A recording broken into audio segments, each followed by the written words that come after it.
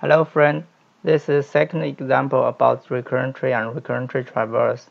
The problem is generate parentheses. For giving n equals 3, we return or combination output. So as the same, we start from 0, 0 with an empty string. At the first step, we only have one option. We add left parentheses into the string, and then we move to next. Now we have two options. Option 1 is add left parentheses. We got this one. Option 2, we add right parentheses into the string. We got this one here. So we keep doing the same as long as number of left parentheses less than n. We can add left parentheses into the string as long as number of right less than number of left. We can add right parentheses into the string. So until we reach to the leaf node of the tree, we can use DFS and BFS to solve the problem. Firstly, let's take a look at the DFS.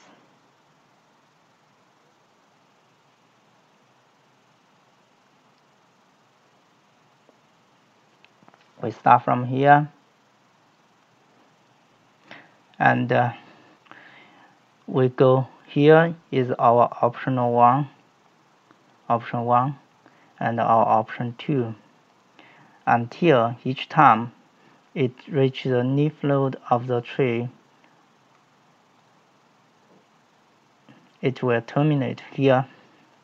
And another example is BFS. BFS, we need auxiliary structure to keep tracking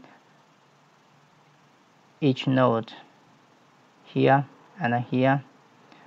So at beginning, we push empty string with 0, 0 into the queue here.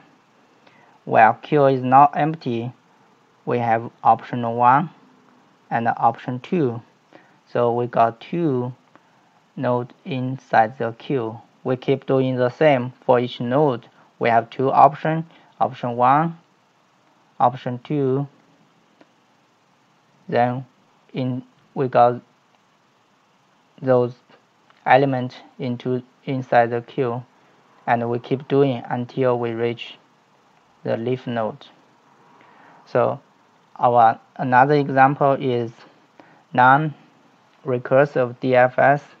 We just replace the queue with a stack, and we're doing the same. While stack is not empty, we pop out from stack.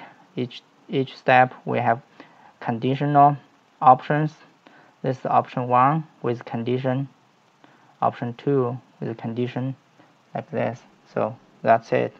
Thanks for watching.